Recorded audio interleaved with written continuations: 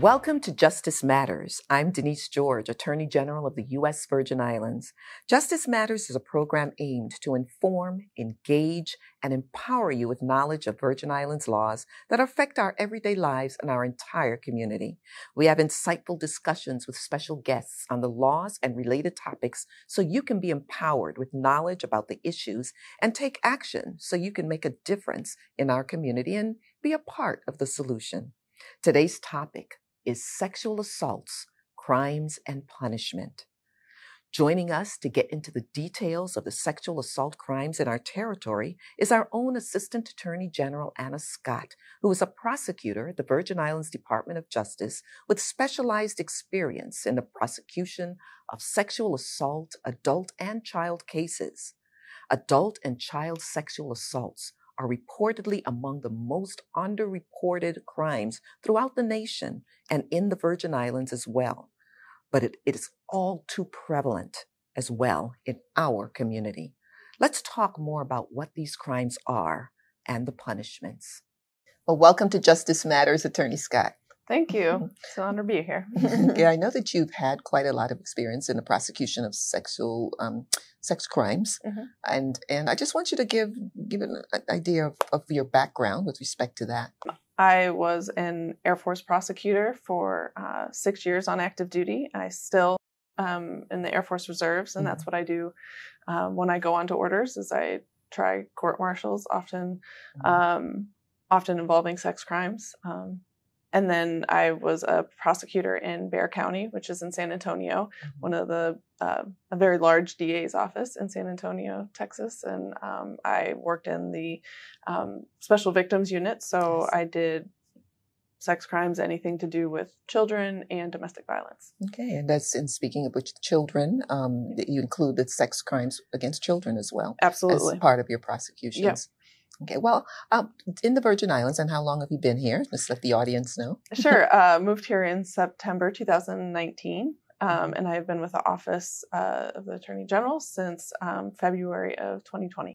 Okay, well, taking a look at the local sexual assault crimes. Give us an idea of what those crimes are, first of all. Sure. So sexual assault in the Virgin Islands is. There's several different crimes that fall under that category. We have aggravated rape in the first and second degree, rape in the first and second degree and third degree, and then unlawful sexual contact, which also falls under the kind of umbrella of sexual assault in both the first and second degree. Okay, well, we're going to talk about the differences and what the elements are and what they mean. So first of all, why don't we start with what? You want to start with the rape? Sure. Right. Aggravated rape. The aggravated nature of the rape, the way that it's kind of classified under the law in the Virgin Islands is a lot to do with the person's age. If it's a minor involved who is the victim, typically it's going to be an aggravated offense of rape. So aggravated rape in the first degree is for children under the age of 13. If the victim is under the age of 13 years old.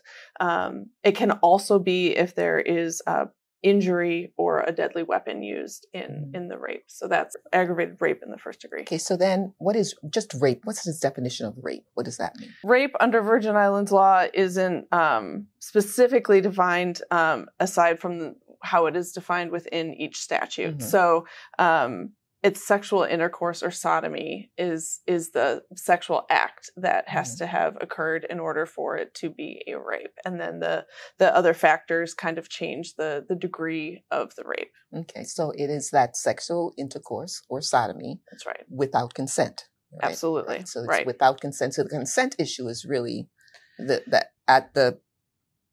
integral part in the case of the adults. In the case of the adults. But again, if we're talking about a minor, it's not actually a factor. Right. Exactly. So what is then impacted by that? What penalties are impacted by the age of the victim with respect to, let's say, aggravated rape?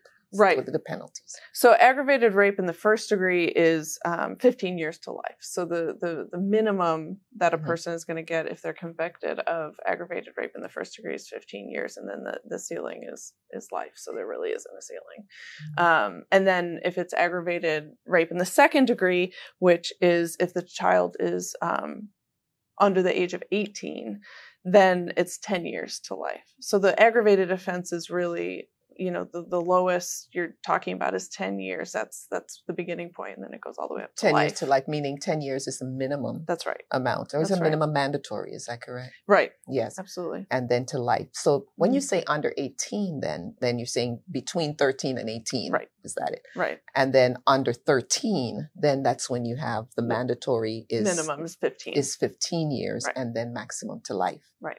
Okay, so aggravated rape in the first degree. So then what's next? So then there's rape in the first degree without the aggravated portion of it. And that again, that range of punishment is 10 to 30 years. So again, there's a basement, and here there's actually more of a ceiling in terms of the 30 years. So that's the range. So what is rape then? The definition of the rape in the first degree. So it's the same sexual intercourse or sodomy.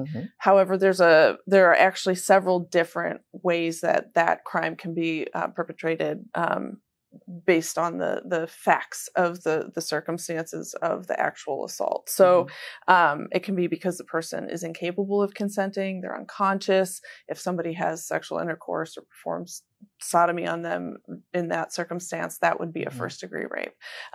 It can be if their resistance is forcibly overcome. So if they're forced to do these acts, or if they are put in fear of immediate or great bodily harm. So if they're threatened, essentially, either, with or if there's a weapon, takes it up to the aggravated, right?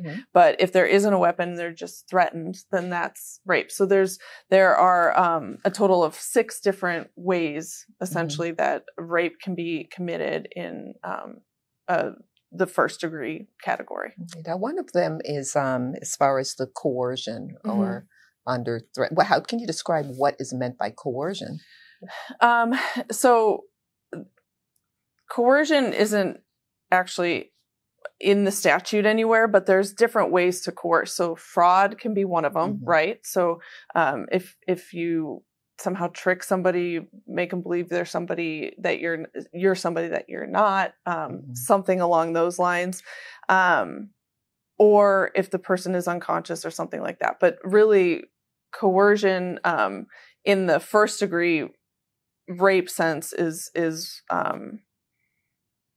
not an actual definition for it. It's more when you're talking about aggravated rape in the first degree or aggravated rape in the second degree, then if it's a personal relationship and you're using some sort of influence of, being a parent, a teacher, a counselor, a camp counselor, a police officer, then that kind of coercion takes it up into the aggravated range if it's a minor, and creates the offense, even if there isn't physical force, right? So it's using your position, your power, your authority over somebody to get them to engage in sexual acts that they wouldn't otherwise engage in. And that you refer to is, as far as the coercion because of the position of authority, right?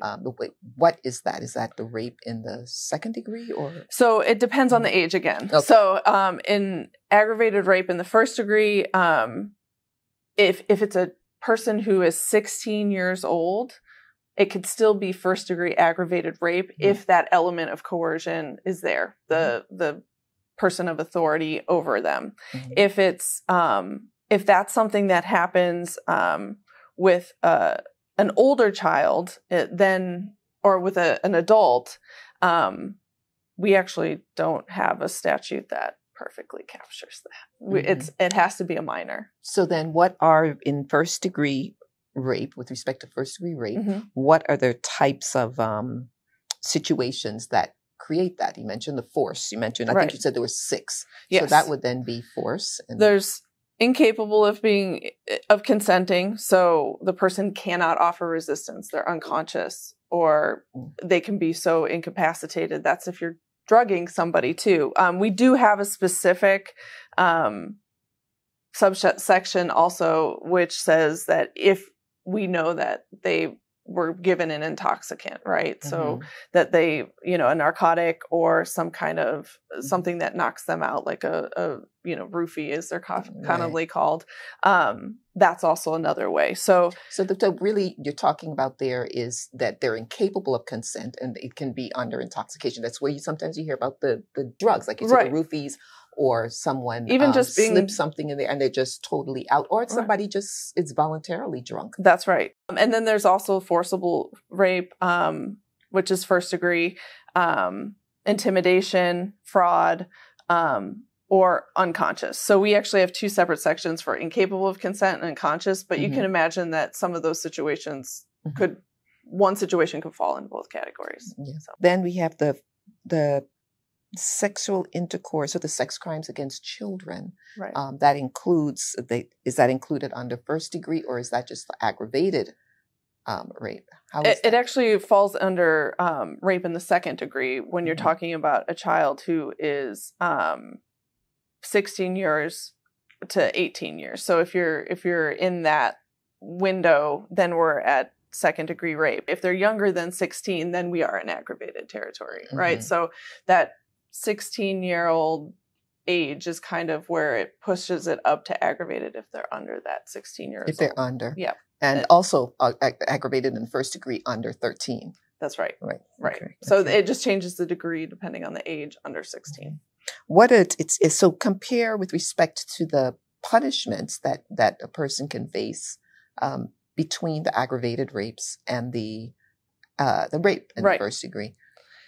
Right. So generally. It varies a lot. So if it's a child who is between 16 and 18, which is a child, rape in the second degree is 0 to 10 years. So the most that they could get would be 10 years or no jail time. That's the maximum. So it's 0 to 10. Right. Okay. That's right. But with rape in the first degree, it's 10 to 30 years again. So there's a cap. But with both of the aggravated charges, aggravated rape in the first and second degree, there is no ceiling. There is no cap. Both of those go up to life imprisonment. The statute may not actually say consent, but when you look at it, it really is talking about consent. So even when you talk about the 6, and I want to go down a few of them, when you say incapable of consent because a person is not able to offer resistance. Right. And so when you talk about that resistance, say, well, the person didn't resist, the person did not do that. That does not mean that consent was granted, right? Right. So in coupling that with consent, how do you determine the issue of consent based on those particular circumstances? So it is very, very fact specific at the end of the day. It's what was going on at the time, what nonverbal cues. You don't have to scream out, "Stop right now." That isn't a requirement under the law. If there are no indicators that you should be moving forward with a sexual act, then there is the possibility that it could be a sexual offense. Again, it's very, very fact specific. If the person is just laying there and not moving, our common sense would tell us stop, right? So maybe there isn't consent but it just depends on the facts of the case. So it could be coercive if without saying something, you're still threatening them. There's a lot of different circumstances that could be coercive without, and that takes the element of consent and makes it a big issue. Or even at with respect to the resistance is prevented by an intoxicating or narcotic, right, or liquor.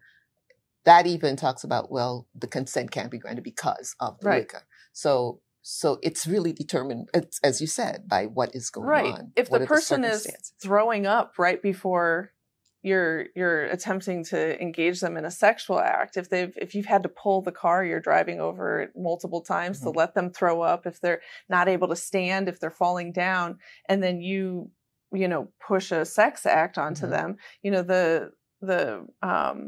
circumstances matter.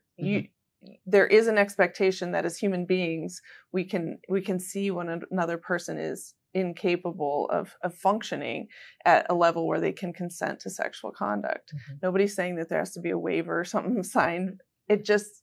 There is a basic understanding between humans that we expect under the law, where if you see somebody who is not able to function, they, as a human being walking down the street, let alone, then they certainly can't be expected to consent to sex.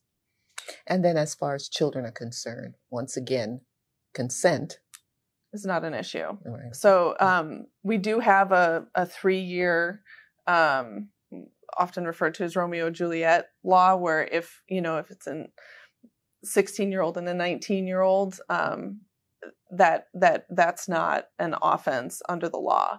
But children under 16 and 18 puts them in different categories, but they're children, and they do not have the capacity, according to the laws in not just the Virgin Islands, but every jurisdiction I've practiced, and in most parts of the world, they're not deemed to be old enough, developed enough to consent to sexual activity.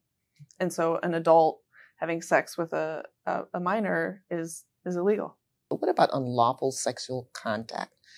As you indicated, rape deals with the intercourse and sodomy, and that sort of sexual contact. What about unlawful sexual contact? Tell us about what that is. Sure. So unlawful sexual contact has more to do with touching, right? It just is some kind of sexual touching. Under the law, it says sexual contact, but it's touching of a body part, and there's a list of body parts that it's essentially you cannot touch on a minor, right? Without at all in a sexual manner. There is a requirement that it be sexual in nature, right? So it excludes doctors who are performing exams, parents who are applying medication, things like that.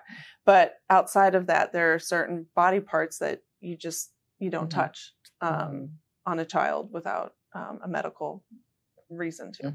And then unlawful sexual contact doesn't only apply to children. No, right? So it doesn't. So how does that apply to adults? It also applies to adults in situations where it's without consent. Again, so with children, they can't consent to that kind of touching at all. But with adults, if it's done without their consent, if somebody walks up to a person and grabs them, or even if it's in, an intimate setting, but they didn't want that contact, that is unlawful sexual contact as well. Okay. And what are the offenses, the unlawful sexual contact offenses, and the punishments associated with them? Sure.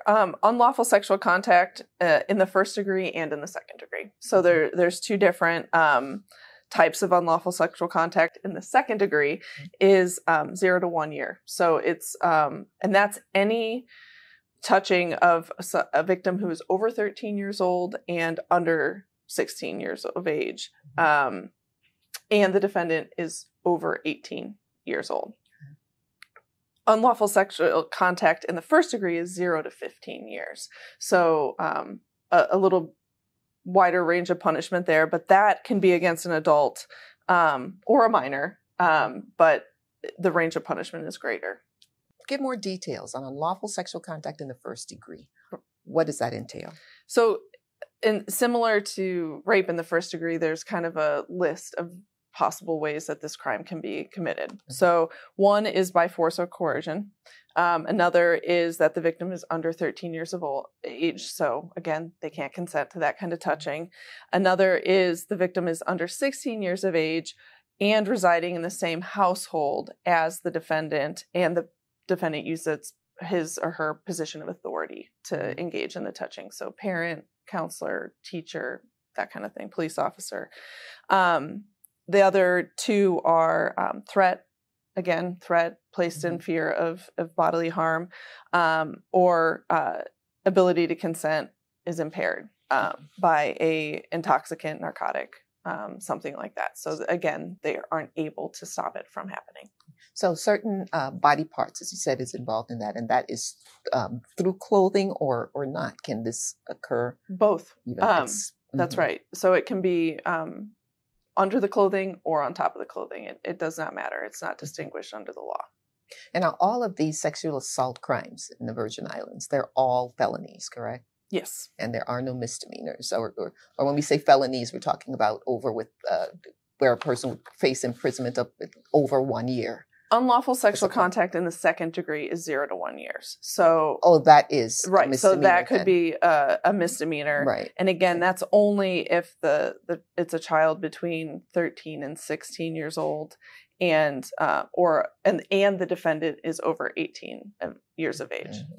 What have you found with respect to the prosecution of these types of cases regarding reporting and how that affects the prosecutions?